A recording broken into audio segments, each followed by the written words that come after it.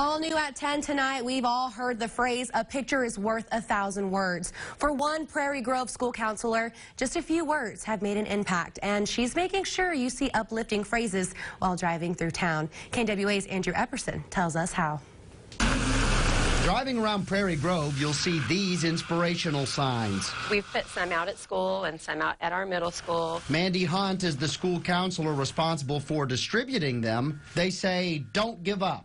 You matter," and similar motivational quotes. We have people in our community that are suffering and deal with depression, and they have those suicidal thoughts and things like that.